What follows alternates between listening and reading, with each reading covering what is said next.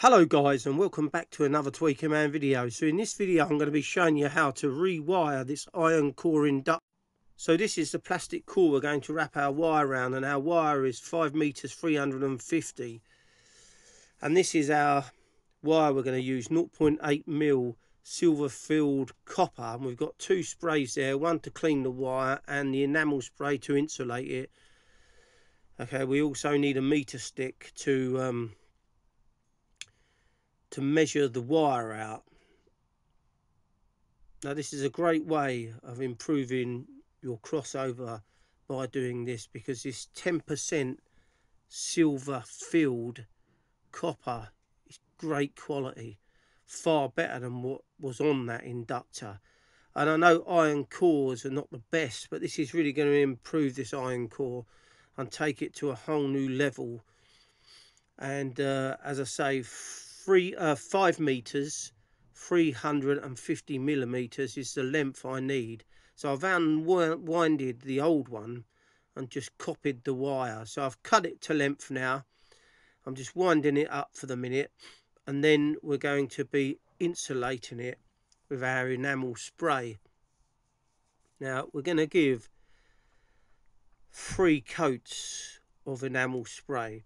And obviously off camera I'm going to make sure that it's all covered extremely well. So now this is my jig that I use for polishing wire. So all I've done is I've pushed it through. I'm going to be pushing the wire through the jig, but first of all we're going to be cleaning the wire with some electrical cleaner, which is similar to isopropyl alcohol, just to make sure that there's no grease or anything on there that's going to contaminate it when it comes to the spraying process, because we want it to go through really well and the paint to attach to it. So it's very easy. You're going to need a mask if you're spraying, because and this is the spray we're using. Okay, this is a clear enamel spray, and as you can see we're going to be giving 3 coats to it. Always shake the can extremely well before starting. And there we go, us spraying the wire. I'm going to spray both sides, and it'll be going underneath because I'm piling it on fairly heavy.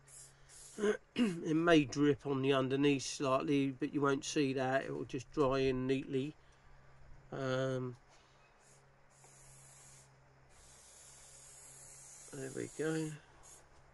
As I say, always wear a mask when you're spraying any cellulose based or chemical paints, because seriously bad for your health if you breathe this stuff in.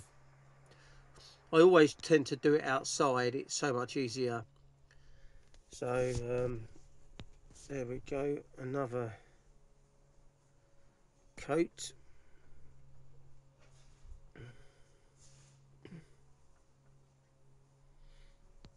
Evenly spray it, make sure you're coating it well.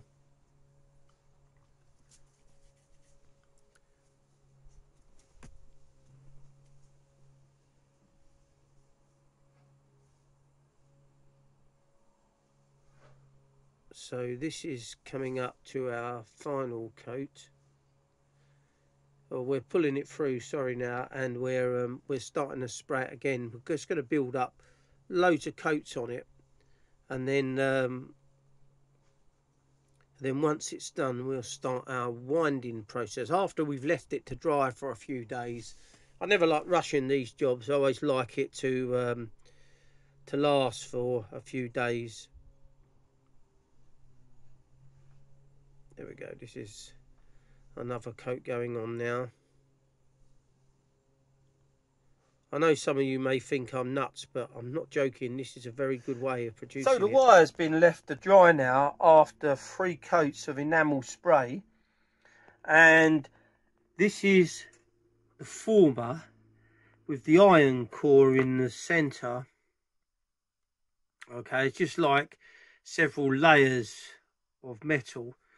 and we're going to be winding it the same as this. Now, this is the size of the woofer section, which is 5 meters 350, exactly the same as what was on there before, and it's exactly the same gauge wire, but I've swapped it for 10% silver filled copper, so it's got 10% of pure silver around the copper, and this is going to really improve the sound quality of the Inductor. Although I wouldn't really recommend these iron core inductors. The air core are better, but for this and the space we've got, we're going with this. But it's still going to be a big improvement on what there was here before this one. So let's get this camera on the tripod and I'll start showing you how to wind it. So what we want to do is we want to make sure that we get it exactly the same as Ed done it, because although I'm going to use a different circuit board, hopefully I'm going to make one up which is going to be point-to-point wiring. So let's we'll leave that there so we can sort of see how that is. And now what we need to do is to start at one end here with this wire. Okay, then what we're going to do after we've wound it, we're going to then lacquer it again. Okay, so what we want to do first is we want to put it round here. Okay, or actually we're going to start at the other end down there, because that is the way they've started. So this end down here, so we want to put that down there first, and then we want to gradually just start winding this. Now we want to make it as neat as possible. We don't really want it to be all bodgy.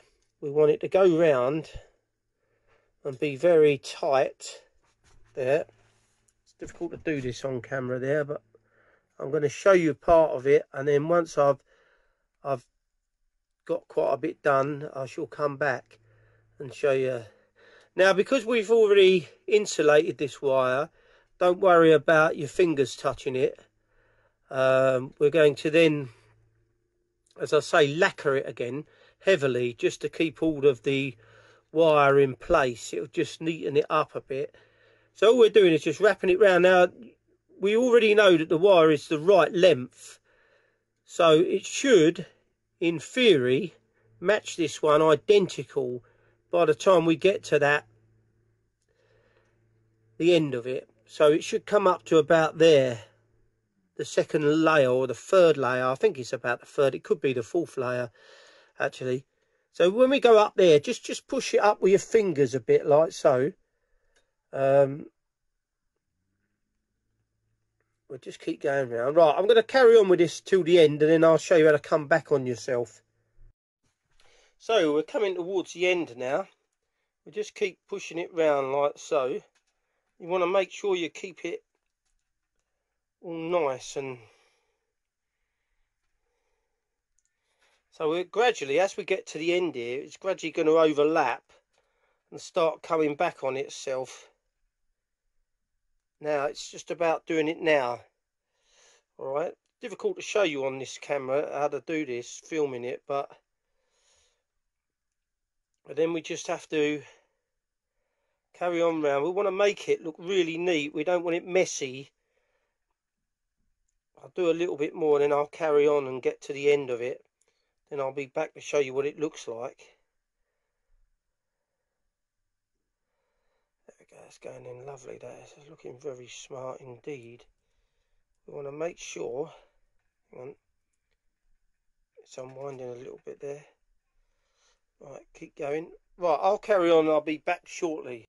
So we're getting to the end of the third layer now, and we want to just twist that round and start coming back on ourselves again.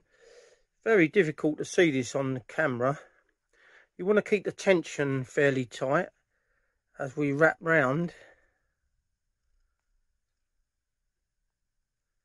Now, I'm a stickler for making sure things look neat as well as sounding neat. I always like to do a really nice professional job of everything I do. There we go. You can just push it up with your fingers like that, just to make sure that it all goes up well, and you've got to keep tension on it as it wants to unravel. So I shall crack on, and then I will come back at the end once I've finished it, just to show you how to come back through the coil there. I've finished the winding now. It is slightly different, although it is exactly the same length.